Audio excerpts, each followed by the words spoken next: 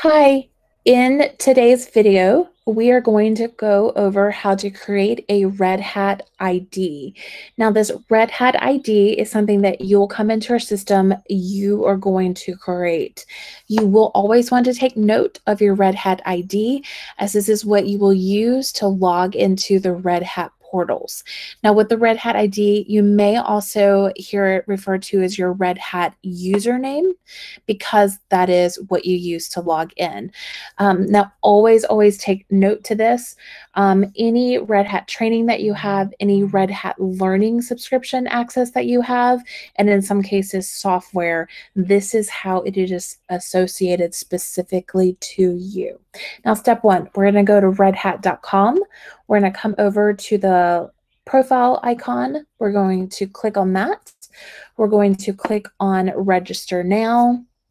It's going to provide a form for us to fill in. Now, I have already started pre-filling in a form. That way we are able to kind of keep the video moving.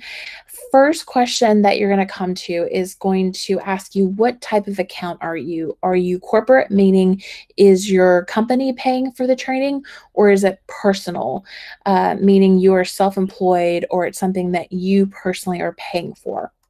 From there, you're literally just going to fill things out. This is where you're going to choose your Red Hat login.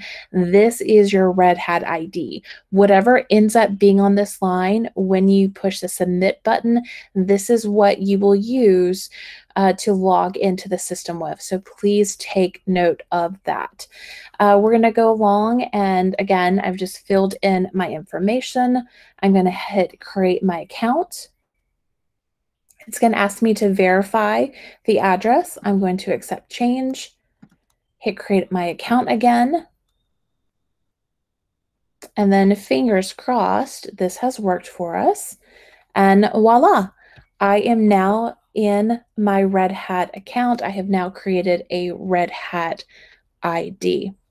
I'm going to go ahead and stop recording, but if you have any additional questions, concerns on that, you are more than welcome to reach out. Y'all have a great day.